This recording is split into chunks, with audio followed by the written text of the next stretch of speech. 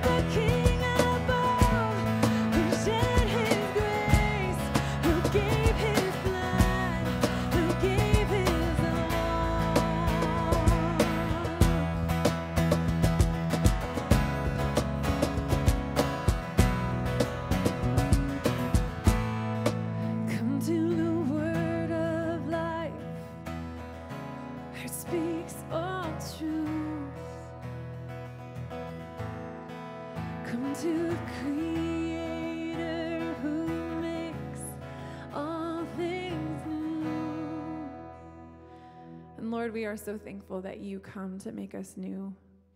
And Father, we just acknowledge that we stand in the presence of a holy God this morning.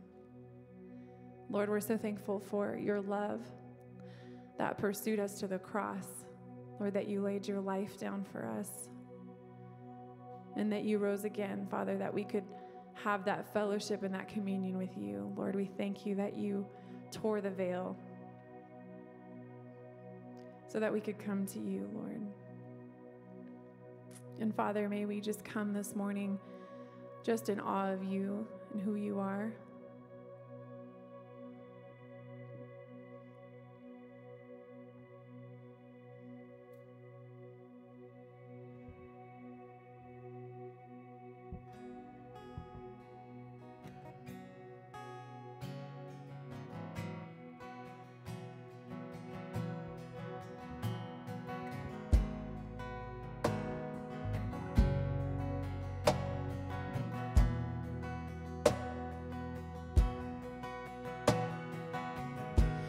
Before I spoke a word, you were singing over me.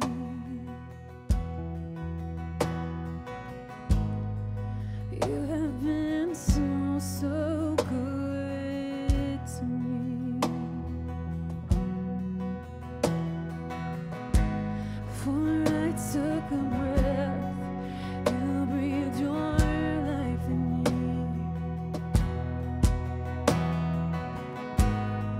You have been so, so kind to me. Oh, the overwhelming, never-ending, relentless love of God. Oh, it chases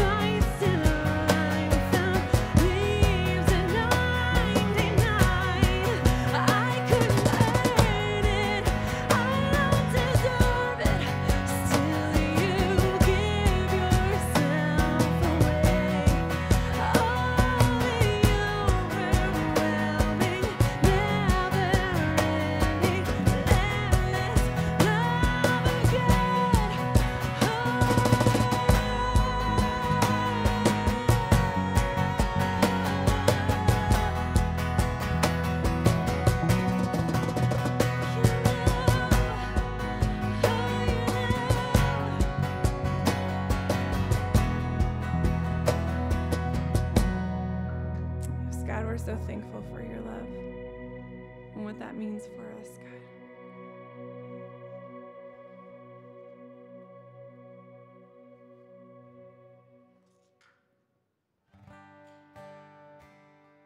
Let's sing this one out together. I know you guys know this one. It says, "The Splendor of the King."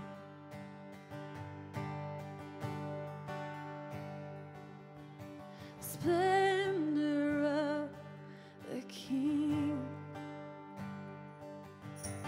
clothed in majesty, let all the earth rejoice, all the earth rejoice. He wraps himself in light, and darkness tries to hide. It trembles at his voice, trembles at his voice. Just sing this out. Great is our God. Oh, sing with me, how great is our God, and oh, see how great is our God.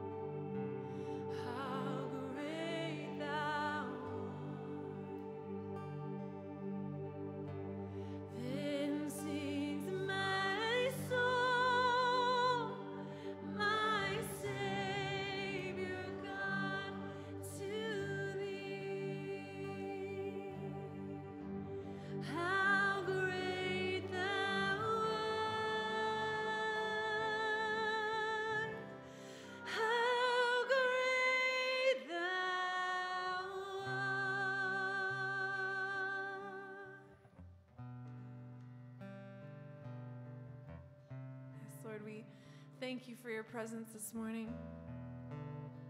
God, we're so thankful for who you are. Lord, that you love us the way that we are. God, that we can walk in here so far from you. Lord, all you want to do is show us your love. And so, Lord, we pray that your love would lead us to repentance, God. Lord, that we would want to walk in purity and in holiness before a holy God. Lord, we offer you this morning. We give you our hearts and ask that you would speak to us through your word. We thank you. We love you, Lord. In Jesus' name we pray. Amen.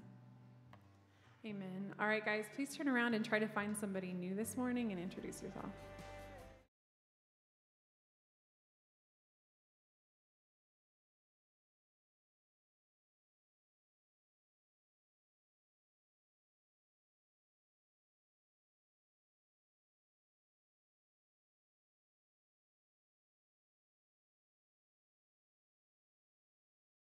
Well, good morning and welcome. So glad you could join us for this first service.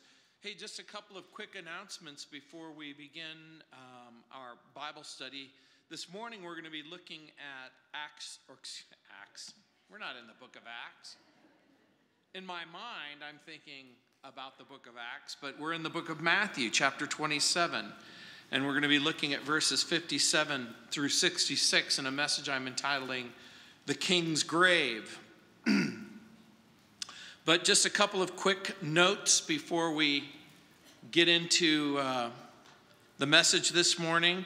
There's an Ireland's missions coming up. Calvary's going to be doing a service trip to Ireland.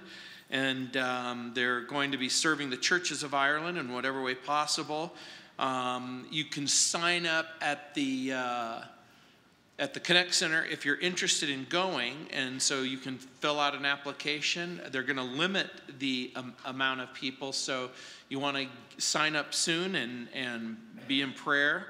Also, we're looking for more volunteers to help with the cleaning ministry. We currently have 4. We need about 6 more. And again, if you're interested, you can sign up at the Connect Center. And those people who are serving, thank you so much.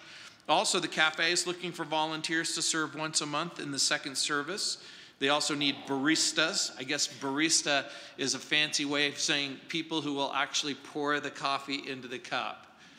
I think it's actually even a little more complicated. They want you to learn how to make stuff as well. So don't be intimidated by that. These guys know what they're doing.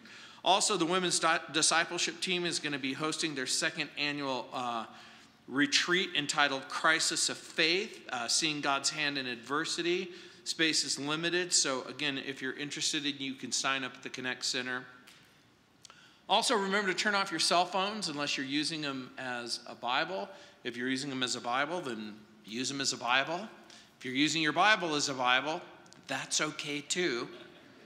There are agape boxes around the sanctuary. They're there for your tithes, your offerings, your praise reports, your prayer requests. Also, we have text to give. More and more of you are utilizing it. And so if that's a convenient way for you to minister and to worship, then you can dial 720-608-4072. That's 720-608-4072. Also, cry room, family room. You can stop by the cafe to enjoy a fresh brewed cup of coffee. And again, having said all of that, Matthew chapter 27, verses 57 through 66. This morning we're talking about the King's grave. I could just as easily have called this How We Respond to Death. Matthew chapter 27, verses 57 through 66. Let's pray. Heavenly Father, our hearts are broken over those many families that are suffering grief. Lord, we live in a fallen world and we live in a broken world. And Lord, we also know that if we live long enough, we are going to find an opportunity where we're going to have to bury someone that we love. Lord, in this broken world, we would hope that parents don't have to bury their children, but rather children can bury their parents. But Lord, we know that often things don't work out the way that we had hoped. And so our hearts again pray specifically for people who have suffered loss, who are grieving. Lord, I pray that you would provide comfort, support. Lord, we also pray for that person who finds himself or herself a little bit distant from you. Lord, we pray that this morning that they would open their hearts.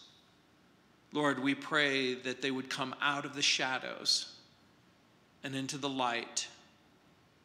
That, Lord, with confidence they would love you and serve you and walk with you. So, Lord, we commit this time to you and we pray these things in Jesus' name. Amen. Matthew chapter 27, beginning in verse 57. Now when evening had come, there came a rich man from Arimathea named Joseph, who himself had also become a disciple of Jesus.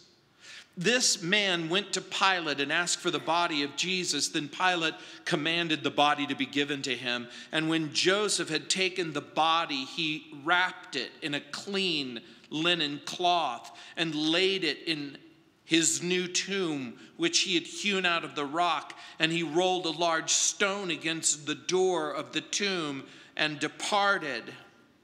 And Mary Magdalene was there, and the other Mary, sitting opposite the tomb.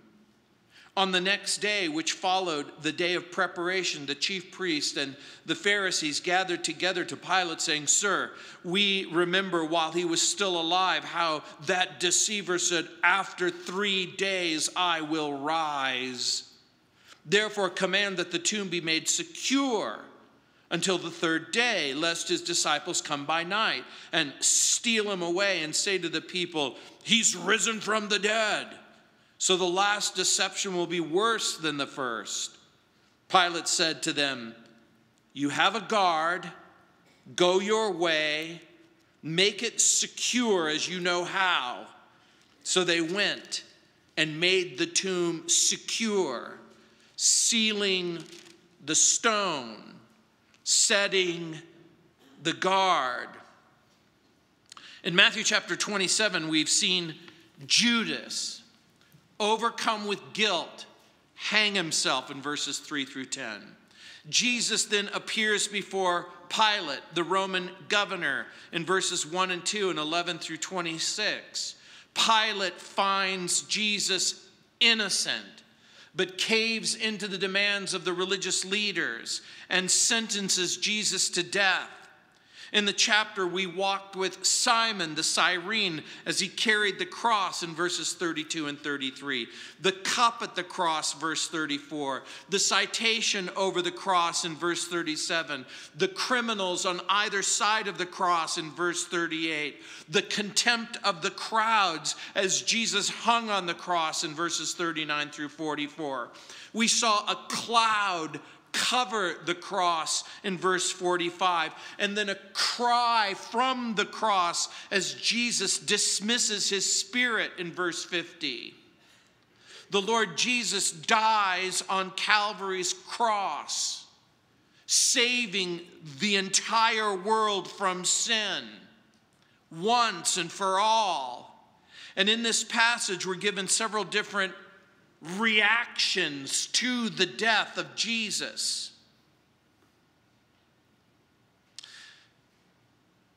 The real question is, how are you going to react? How are you going to react to death? And more specifically, how are you going to react to the death of Jesus? In this passage, we see a tomb given in verses 57 through 61, a tomb guarded in verses 62 through 66. In this passage, a secret follower is going to finally go public. Like I prayed earlier, he's going to come out of the shadows. He's going to come into the light. He's no longer going to worry about keeping his friendship and his fellowship and his relationship with Jesus a secret. He's going to come out of the closet. Certain women are going to remain steadfast in their love and loyalty. The enemies of Jesus are also going to face real challenges. How do you make sure the person that you want dead stays dead? And perhaps the greatest irony in all of human history, the critics, the skeptics, the enemies of Jesus entertained and then embraced the notion, well, wait a minute. He said he was going to rise from the grave. But they didn't believe it, even for a minute. They didn't even for a minute think that he would actually defeat death and rise from the grave. But they did believe that the disciples might use the words of Jesus as an excuse to steal the body, fabricate a story that Jesus rose from the dead, and then create this charade, invent a religion that Jesus is God's Messiah. And what you see in part is that evil men will often project their evil motives onto people who are hurt and in pain. The death of Jesus is going to prompt Joseph to go public. The death of Jesus is going to provoke certain women to love and loyalty. The death of Jesus is going to persuade his enemies to take countermeasures to prevent any further threat to their deeply held beliefs, however wrong they are, however deceived they are. And so we begin with the king's secret disciple. Look at verse 57. Now when evening had come, there came a rich man from Arimathea named Joseph, who himself had become a disciple of Jesus. Pause. No one really planned for his death that day except God. This was an unwelcome funeral. This was an unplanned death. The Lord Jesus had hung on the cross, you'll remember, from 9 o'clock in the morning till 12 o'clock noon. At that time, a thick envelope of darkness descended on the earth from 12 o'clock to 3 o'clock. After Jesus bore our sin, he died. An earthquake rocked Jerusalem. His lifeless body hung on the cross. Roman soldiers broke the legs of the thieves who were on either side, to the left and to the right. The sun was beginning to set. Evening was fast making its approach. This is the time shortly after 3 o'clock, but before the sun goes down, the soldiers inspect the body of Jesus to make sure that he's dead. One soldier will pierce his side with a large Roman spear called a pilum. He will slip the blade underneath his rib cage, piercing the pericardial sac, and John will witness water and blood come from the wound. The women will watch. John the Apostle will watch. Almost certainly Joseph of Arimathea will watch. And again, no one is prepared for a funeral that day. And it's sometimes difficult because death sometimes comes when we least expect it, in the most unwelcome way. Joseph Bailey, in his book, The View from a Hearse, tells a story as he tries to offer hope to a woman whose small son is dying. I can relate to this story because I had a similar instance happen to me. He writes, quote, "It's good to know, isn't it? I spoke slowly, choosing my words with unusual care. Even though the medical outlook is hopeless, we can hope for our children in such a situation. We can be sure that if our child dies, he'll be removed from sickness and suffering and everything like that, and he'll be completely well and happy, unquote. If I could only believe that, the woman replied, but I don't. When he dies, I'll just have to cover him with dirt and forget that I ever had him. Unquote. Can you imagine anything more sad? Can you imagine anything more tragic? But often this woman's words express the hopeless plight of so many people around us who struggle with the idea, what really happens when you die?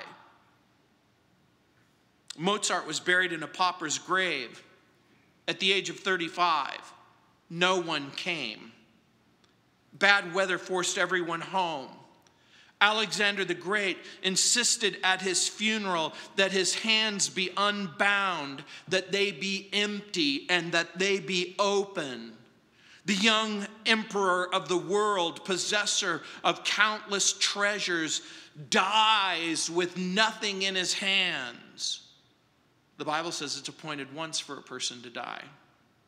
The religious leaders had hoped that the body of Jesus would be thrown into a trash heap and burned or eaten by wild dogs. Scavengers haunted the trash heaps in the valley that stood on the side just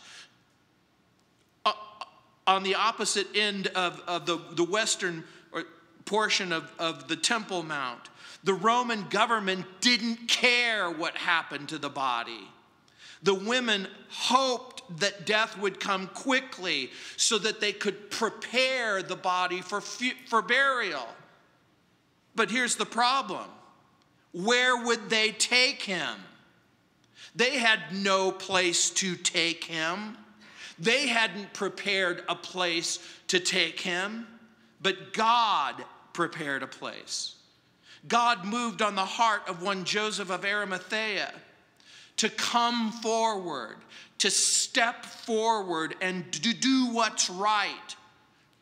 He had prepared a place to bury his son.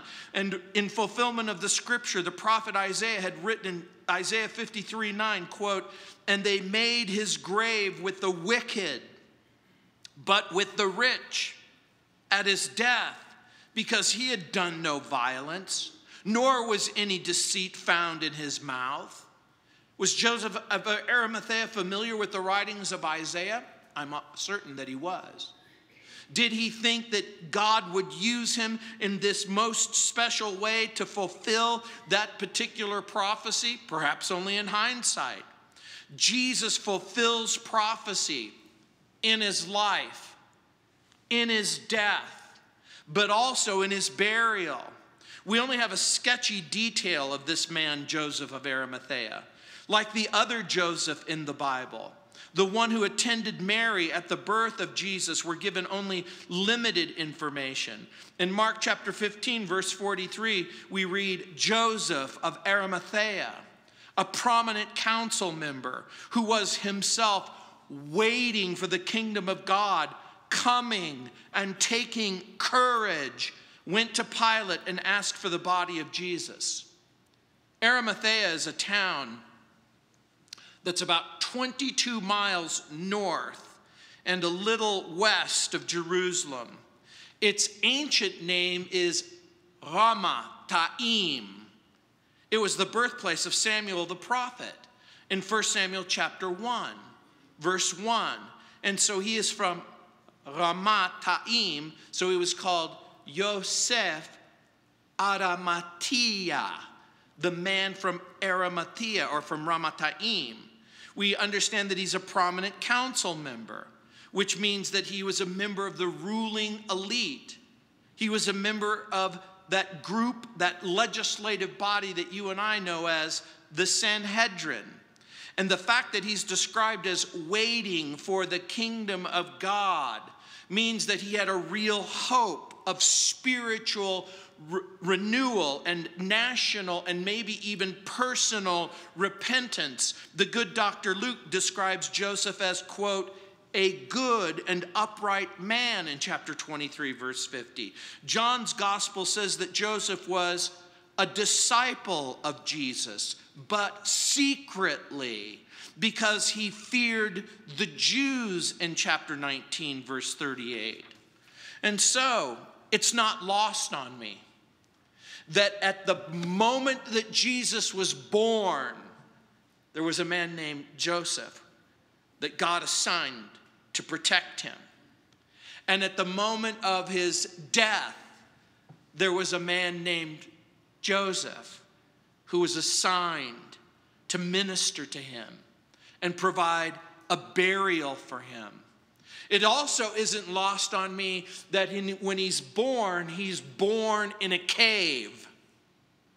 What you and I would call a manger, but almost certainly in Bethlehem, it was a hollowed out piece of rock where he was born, and now he's going to be placed in yet another hollowed out rock.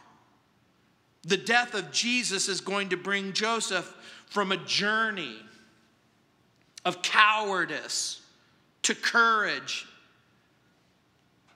from secrecy to openness. Was Joseph present at the trial of Jesus? Some people say yes, some people say no. In Luke chapter 23, verse 51, it says, he had not consented to their decision and deed. Some suggest, did he not consent to their decision and deed because he wasn't there and he was unavailable to consent? Or was he there and protesting the event? The Roman soldiers feared greatly. You'll remember in the passage that's earlier, you'll remember I told you about these Roman soldiers see the darkness. There's the earthquake. The soldier confesses that Jesus is the Son of God. In that particular passage, we discovered something, that sometimes fear can be the first step towards faith. Joseph begins his journey afraid. Sometimes when people are governed by fear, they're referred to counselors for treatment.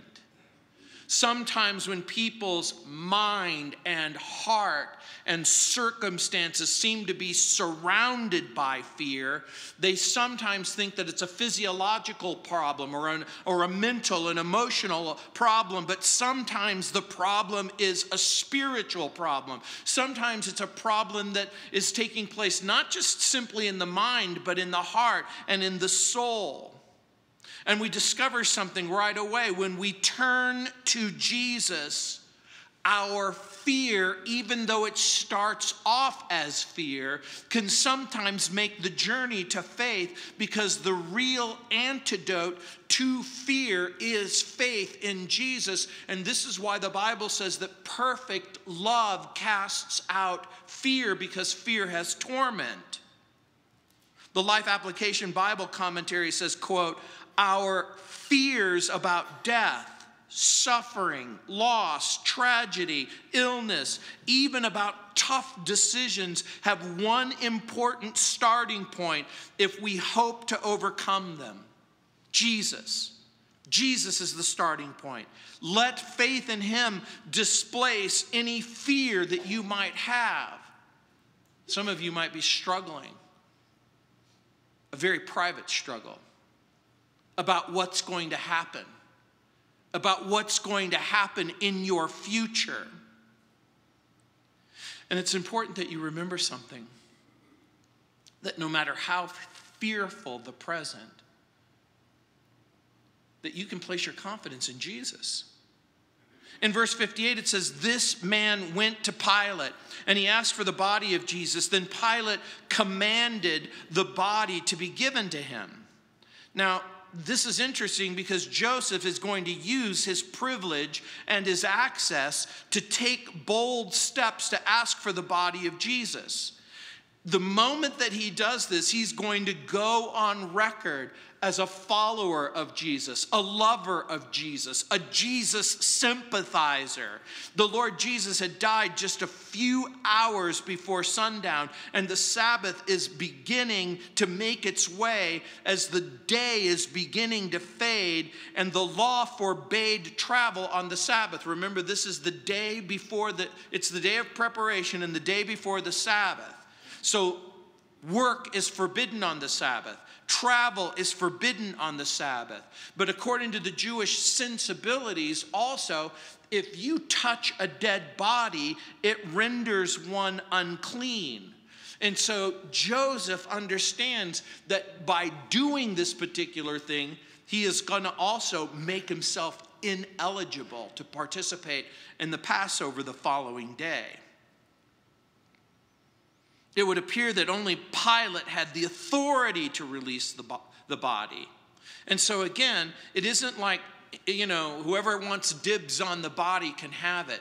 Apparently, unless you get this release, a legitimate release, an authorized release, that the Roman soldiers could have really prevented you from doing so. And note the time. Even though you'll note that it's after 3 o'clock, and this may not mean a whole lot to you, but this means business hours are closed. Pilate has shut the door. He's not available for audiences. And so Joseph is going to go when access to the governor would have been severely restricted. And even though it's severely restricted, he is going to go and he's going to make appeal. And both Pilate and the Sanhedrin will know that Joseph, again, is out of the closet and out into the open. And Joseph is going to be identified with what looks to the Roman and the Jewish leaders as being involved in a false and a failed Messiah. The dream is over. The depression and the despair must have been overwhelming for the faithful followers of Jesus. And by the way, what would have happened if the Romans had taken down the body? What if they had stripped it? And what if they disposed of it? I'm going to suggest to you it was necessary that the Jews be able to confirm his death. And it was necessary to be able to confirm his burial. It was going to be necessary to provide, if you will, a chain of custody, as we are going to understand when we get to chapter 28. How do I know? How do I know? How do I really know that Jesus really died on that cross, that he was really buried, and that he really came back to life? It's all going to make sense to you in the next few weeks. And you'll remember in verse 59, when Joseph had taken the body, he wrapped it in a clean linen cloth. Picture it. The sun is setting. Joseph is rushed. We know that Joseph has help from at least one other person, Nicodemus. It's recorded in John chapter 19, verses 38 through 42, where this same Nicodemus, who we're introduced to in John chapter 3, shows up. And according to verse 39 of John chapter 19, he comes out of hiding. He provides about 100 pounds of spices. And the picture is that these two religious leaders struggle to remove the body of Jesus from the cross. They have to remove the ugly nails. They have to cut the ropes. They have to gently take his bound body from the cross. And look in verse 59 when it says, when Joseph had taken the body. It's not the normal word for body. The normal word for body in the Greek language is soma. The word that Matthew uses here is the word that you and I would use for corpse. You know what that word means. When I use the term corpse, it's a word that indicates there is no life left.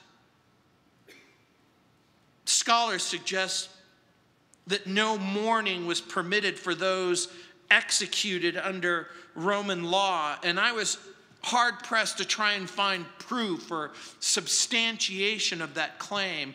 I am unconvinced that even the Roman soldiers could force the women to stop crying and force the people around them to stop sobbing. There's certain things that happen in our life that other people can't be in charge of. The gaping wounds must have left puddles of blood on their robes. And Nicodemus and Joseph almost certainly had his blood smeared on them.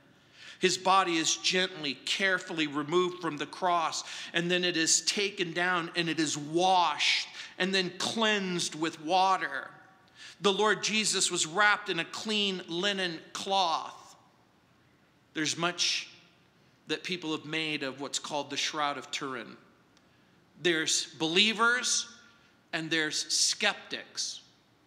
I myself fall into the skeptical camp, but maybe the person who knows the most about the resurrection in the whole wide world is my friend Gary Habermas, who's spoken from this very platform and this very pulpit.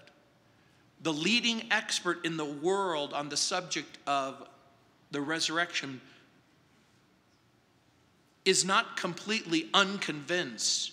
He leans toward the idea that the shroud may in fact be a legitimate object. What is more telling to me is that Jesus is wrapped with a clean cloth. And again, we see an image. He begins his life in a cave, wrapped in swaddling clothes, a clean linen cloth.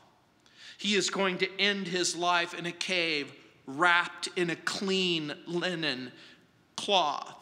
And again, it's interesting to note that from this time forward, as you're reading the text and you're examining what's happening, this is the last time that an enemy will ever touch him.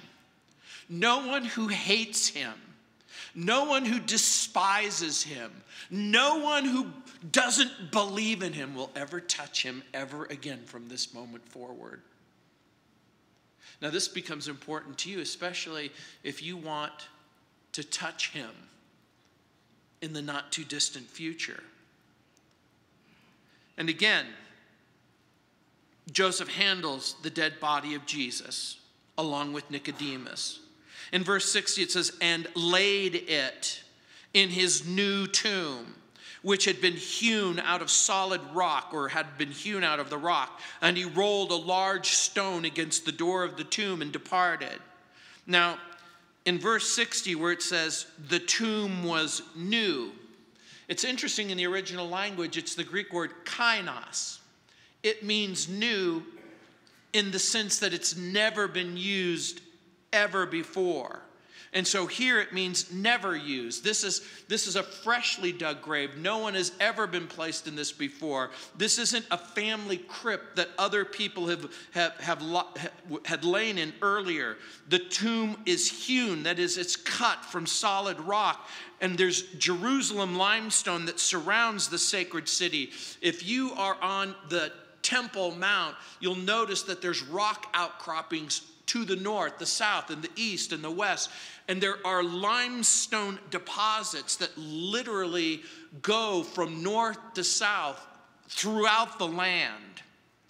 Jesus, again, born in a cave in Bethlehem, buried in a cave in Jerusalem. And this is Joseph's memorial in stone. Joseph is going to lay in the grave. Jesus is going to lay in the grave that Joseph had set aside for himself. And that's the idea. And again, this is interesting to me too, because the word for tomb in the original language is a word that's very different. It isn't like when we use the term headstone, you know immediately what I mean. This word is a word that means more like monument. The monument was hewn from solid rock. This is a part of the point that's being made. He is wealthy. It's made from solid rock. It was meant to say something about the person who's buried inside. You've all heard of a pauper's grave, or you've all heard of an unmarked grave, and you've all heard of these vast memorials where important people are buried, and this particular tomb would have been one that would have been noted for its splendor. Joseph, when he had this tomb made in Jerusalem, it was meant to make a statement. It was meant to make a statement about himself, about his family, about the contribution that he made to the world. It was meant to say, look at how rich that I am, that I can be buried in this kind of splendor. I remember visiting a place in Texas where a guy collected Lincoln Continentals. He had Lincoln Continentals from, I think, 1953 to forward to into the 1970s. And in his collection was the Lincoln Continental that was right behind President Kennedy's Lincoln Continental when he was assassinated. And he wanted to be buried in this Lincoln Continental. They wanted to dig a hole big enough to put him in the car and then put him in the ground. It's kind of a waste. But here's the point. He is making the statement that I was supposed to be buried there, but now Joseph has changed his plans. Again, it begs yet another question. Is Joseph in his mind and heart thinking, this is a loner. Jesus is going to rise in a couple of days and, I'll have my grave back. I doubt that that's what's happening. I suspect that he thinks that his plans have changed. That whatever else is happening in his life, the memorial that he had set aside for himself is now going to be used for the glory of God and the glory of Jesus. It becomes something that we should think about as Christians. When we identify with Jesus, when we identify with his life, when we identify with his death, when we identify with his burial, when we most certainly identify with his resurrection, there's something that should be happening inside of your head and your heart. You have a change of plans. Your plans have now changed for the future. Your life is going to be a different life. Your future is going to be a different future. Whatever we planned for our life, that's changed. Whatever we planned for our death, that's changed. Joseph is no longer interested in his glory. It's his desire that Jesus never be forgotten. Some of you understand that, especially if you've lost someone that you love dearly. Most particularly if it's a tragic death, if it's a premature death. You don't want the world to forget the person that you loved so much. Let me ask you a question. Is that your desire? Is it your desire that Jesus be glorified in your life and in your death and in your future? Are you building a future where you'll be remembered or where Jesus will be remembered? Have you included Jesus in your funeral arrangements? By the way, Jesus is going to be remembered. The issue isn't whether or not Jesus is going to be remembered. The issue really is going to be, will he be remembered in you? Is that going to be the first thought that comes into the person's mind as they get ready to prepare you for burial, as they make the funeral arrangements? Is the first thing that they're going to say is, he loved the Lord, she loved the Lord. We know that the tomb was large enough to walk into from John chapter 20, verse 6. One more thing. 70 members of the Sanhedrin. How many of their names do you remember? I'm going to guess if you're a smart Bible student, you go, I remember Caiaphas. He was a member of the 70. I remember Joseph. I remember Nicodemus. The possibility that Paul at some point later in his life is a member of the Sanhedrin.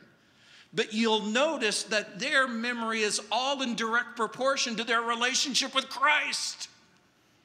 How will you be remembered? A wealthy person could afford an elaborate tomb with channeled grooves and a large stone. A wealthy person could afford that kind of tomb. The stone, by the way, would have been placed slightly elevated above the entryway to make it easy to roll it in front of the opening, but difficult to roll it back. And being wrapped in fine linen meant that his burial wasn't just quick, but that it was honorable. Being buried in his new tomb was according to the IVP Bible background, Craig Keener, he says it was a special act of reverence and an act of affection. I like that. I've told you stories about funerals that I've done.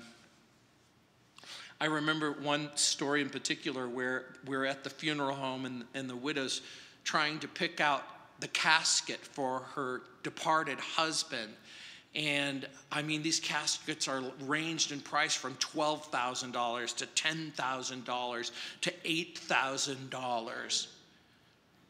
$4,000. And the widow looked at the funeral director and said, if I knew it was this much money, I would have made the old man make his own casket. I laughed too, and they laughed. But the point is that it was an elaborate funeral. It was a gracious funeral. Now, Joseph enters the scene, and then he exits the scene just as quickly as he comes into the story of Jesus.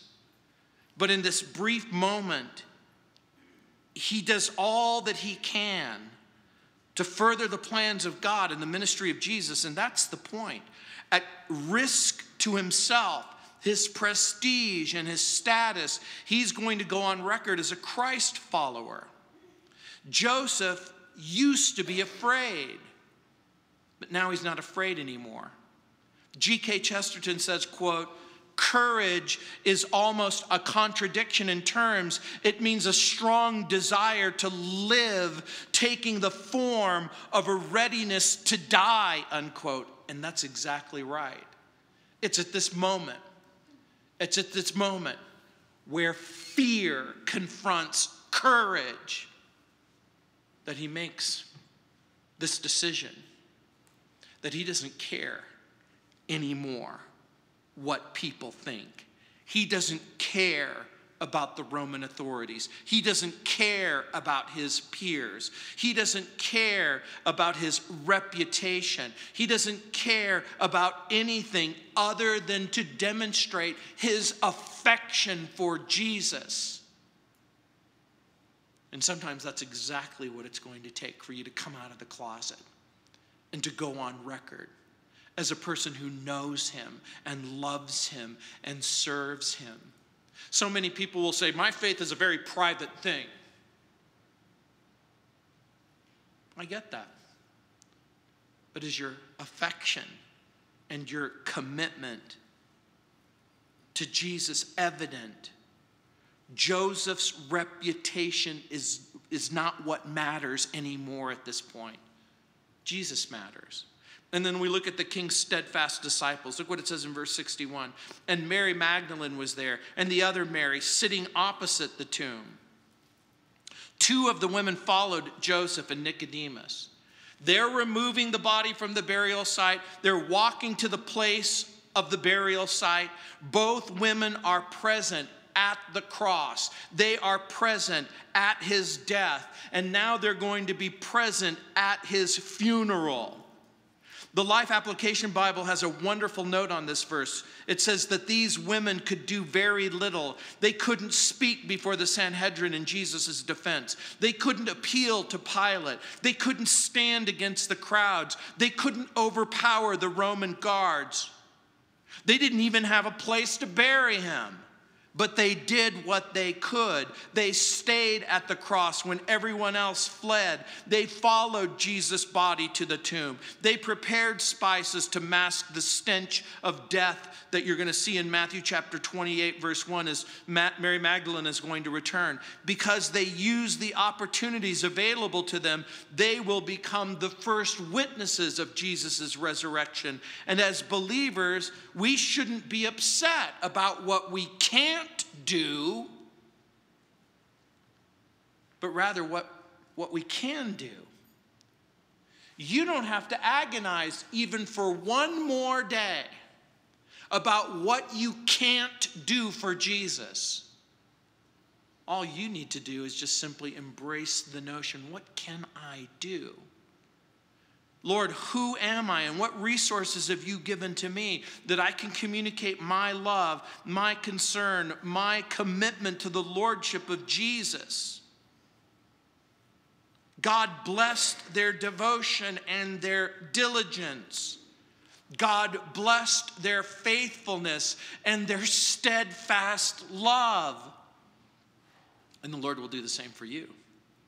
The Lord will do exactly the same thing for you. Mary Magdalene was there. And I wonder if she remembered her demons. I wonder if she remembered how Jesus delivered her from her private hell. What were these women thinking? They'll witness his removal from the cross. They'll walk with Joseph and Nicodemus to the burial site. They'll return and serve as witnesses to the massive stone's removal and the empty grave. They'll return and serve as witnesses. And Bible scholars have made a very big deal out of the fact that if you're going to fabricate a story of somebody coming back to life, that you're not going to literally use women in the narrative if you are trying to make it believable and credible. The reason why the New Testament says it, it's because it's exactly what happened. What role will you play in the story of Jesus? Your ministry may not include headlines. It may not include books. It may not include crowds. It may not include drama. It may not include radio or television or a made-for-TV movie. Sometimes our work for Jesus may seem routine. It may seem uneventful. But sometimes just being present at life's most difficult moment and death's most awkward moment gives glory to God and gives comfort to the saints. When your life flashes before your eyes, it's good to know that one of those memories is the person who's standing by the bedside, by the hospital side. You have to understand something, that your presence in people in pain is never wasted. Your prayers are never wasted. I remember talking to one lady in our church who was getting ready to accompany her mother as she lies dying in the hospital, and she's overcome with grief and she's overcome with sorrow, and it's so difficult to be by her mother's side, but she knows that she needs to be there. And I remember saying something to her. Your mother has taught you so much. She's been with you at every moment in your life from the time that she gave birth to you. She's the person who fed you. She's the person who cared for you. She's the person who loved you your whole life. She has one more lesson that she has to impart to you. She wants to show you what it's like to die when you love Jesus, when you are a Jesus lover, when you are a Jesus follower? What will you do for Jesus? What if there's no stage? What if there's no audience? Do you think that the two Marys and the two wealthy followers of Jesus were thinking about becoming New Testament stars? Do you think that they go, hey, you know what? This is going to land us a role in the Passion. That's actually not what they're thinking. Even though this is the greatest story ever told, and you may not know the role that God has assigned for you. These are some of the things that we can learn from these faithful followers.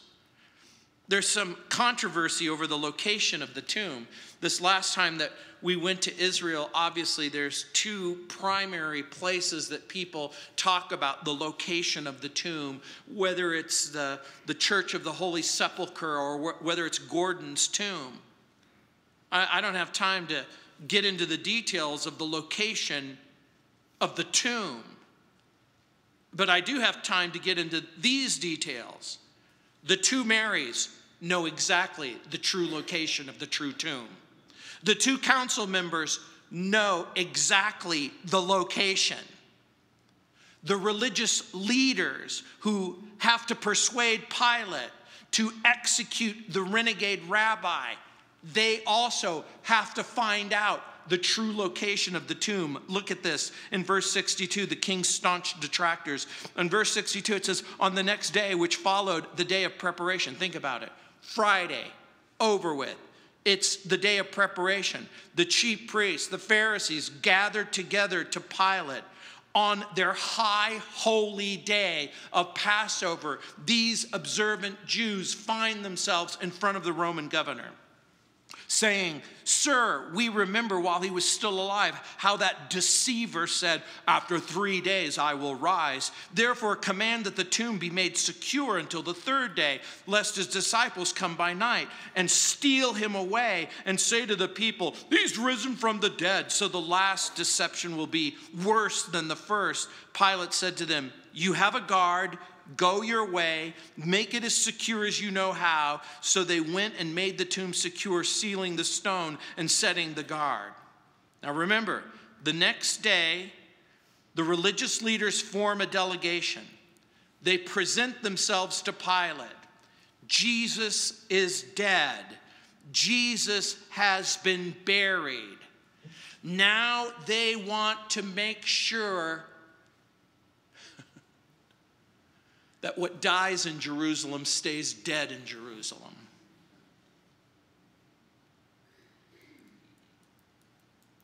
They want to make sure that he stays buried. I want you to think about what you're reading.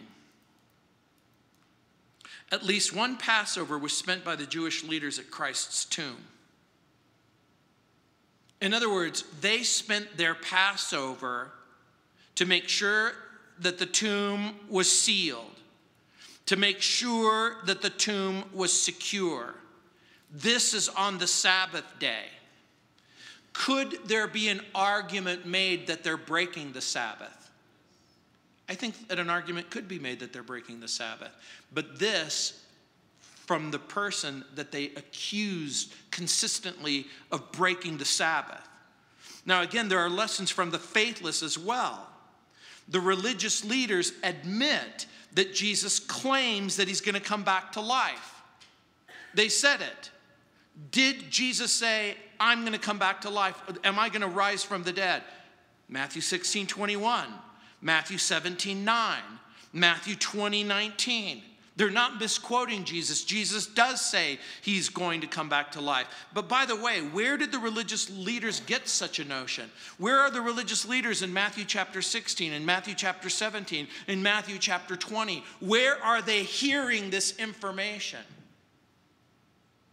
What if I suggested to you that when Judas went to betray him, that he told them, this guy thinks he's going to come back to life. He told us repeatedly that he's going to be killed and that he's going to come back to life. Did Judas tell them? They don't think even for a moment that this is possible.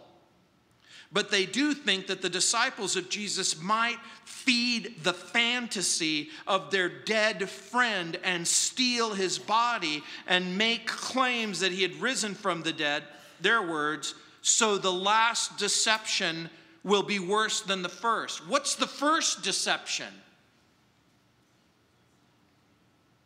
That he's the king? That he's God's Messiah? That he is the fulfillment of the prophecies that was meant for them? What could be more crazy than the outlandish claims that Jesus is God's Messiah, that he is God's Son, that he came from heaven? In their worldview, it's that people might believe that. Now think for a moment. Where are the disciples? Scared out of their wits. Where are they? Fearful. Where are they? Hiding. In their despair and in their grief. Do you think that the thing that they're thinking about is Jesus is coming back to life? That's absolutely not what they're thinking. And this is interesting. What the disciples of Jesus had forgotten, the religious leaders remembered. By the way, if you really were going to steal the body, don't you think it would be better that the tomb was unsecured and unguarded? Now, the very fact of the religious leaders going to Pilate and trying to figure out a way to secure the tomb and to provide a guard makes the story that people came and stole his body more plausible or less plausible? Less plausible.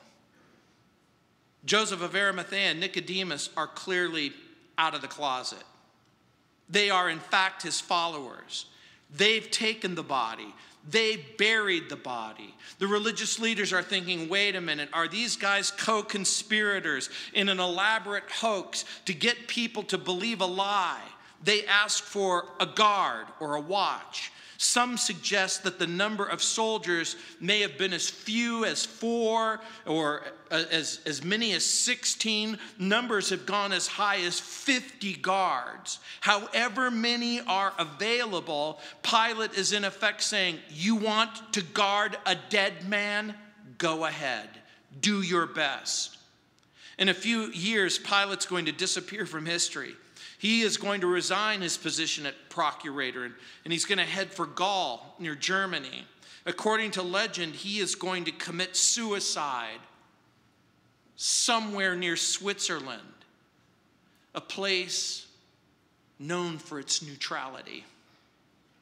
Can you imagine trying to find the one place on earth where you never have to make a decision, where you never have to take a side, where you never have to make a commitment?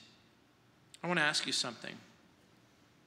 Are you afraid that Christ and Christianity might be one big, gigantic hoax?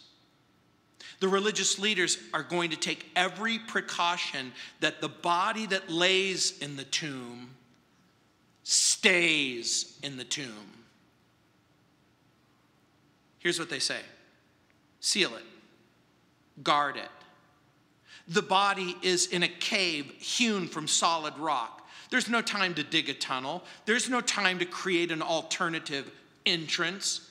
The tomb was made secure by attaching a hemp cord to either side and then placing the Roman seal on either side.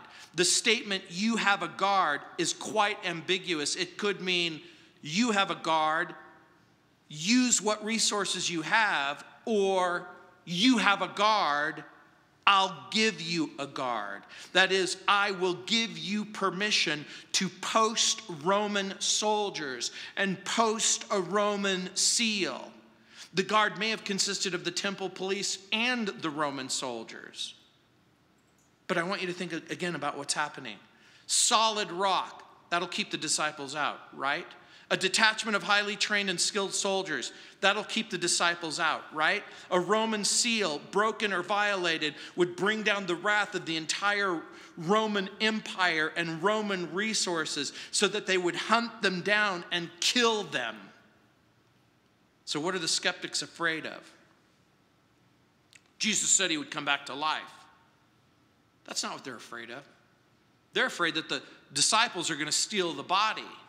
And so the countermeasures make their claim move from the realm of the plausible to the realm of the impossible. We're going to make sure you can't steal the body. Now, again, put yourself in this position. Now, what do you do if the body actually disappears?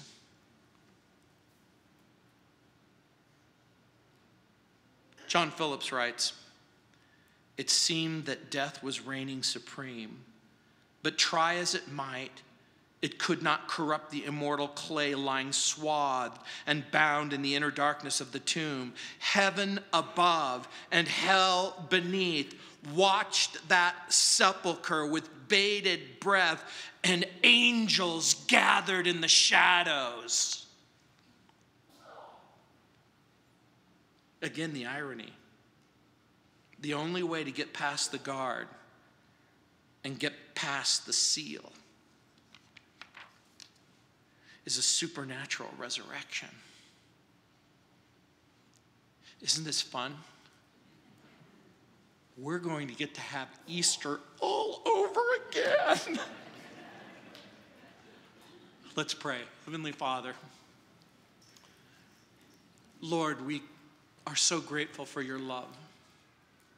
Lord, I pray that in this time, Lord, you would help us to understand about death.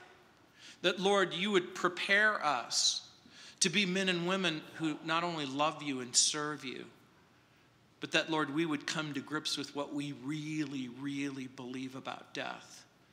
What we really, really believe happens when you die. What we really believe concerning Jesus.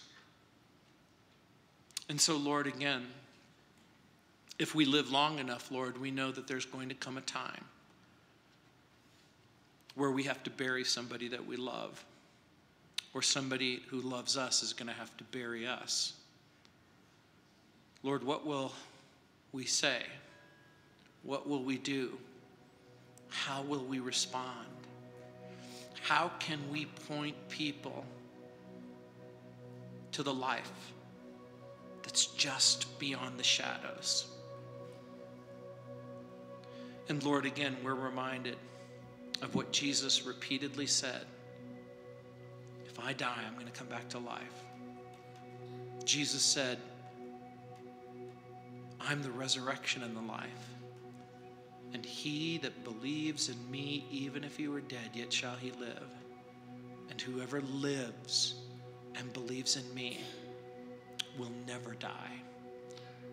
There's never a time where our friendship or our fellowship has to be broken. And so, Lord, again, we pray that we could be men and women who provide comfort and hope. Lord, we pray that we would come out of the shadows, and given the opportunity to do what's right, that's exactly what we'll do. In Jesus' name, amen. Go ahead, Carolyn. Worthy of every song we could ever sing,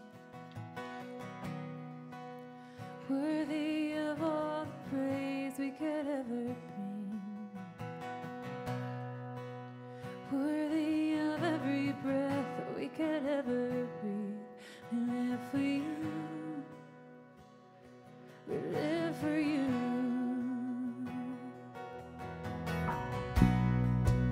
Jesus, a name above every other name. Jesus, the only one that could ever save. Worthy of every breath we could ever breathe. We live for you. We live for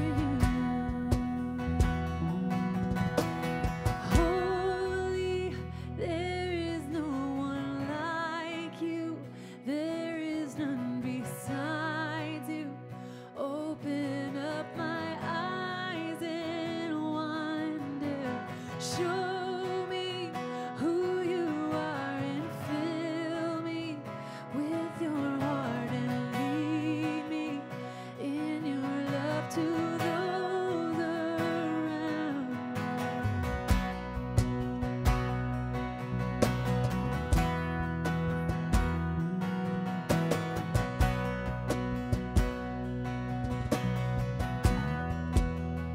Worthy of every song. Worthy of every song we could ever sing. Worthy of all the praise we could ever bring. Worthy of every breath that we could ever breathe. We live for you. We live for you. Jesus, the name.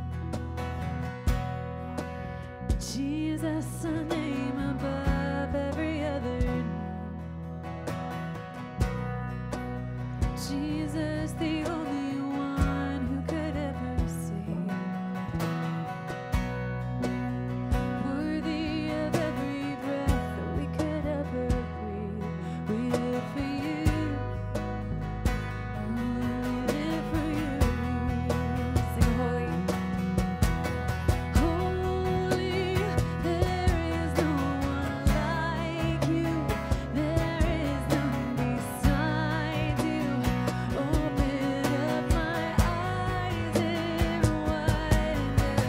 Show me who you are and fill me with your heart and lead me in your love to those around me.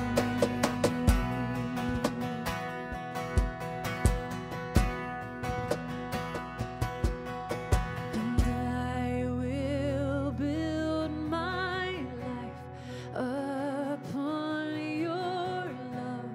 It is a firm foundation, and I will put my trust in you, oh Lord, and I will not be shaken. I will build my life upon your love.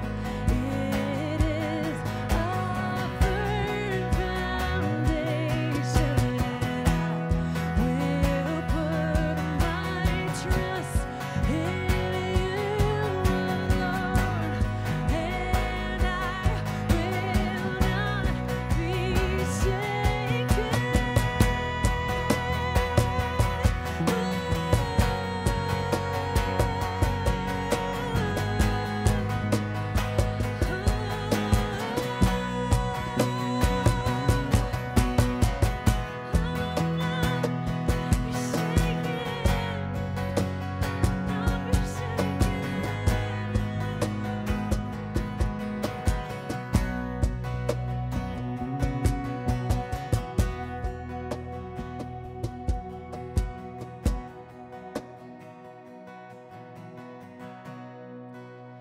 Worthy of every song we could ever sing.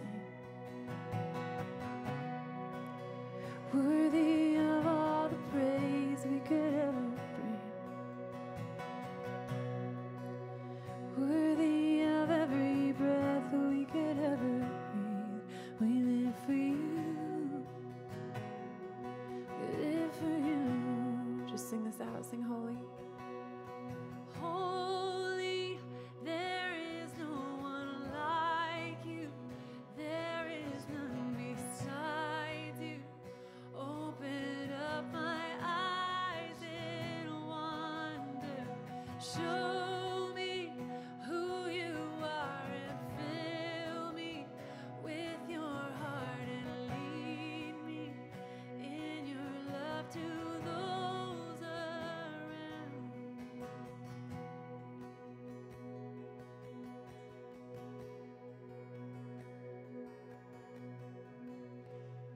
It's time to leave the shadows.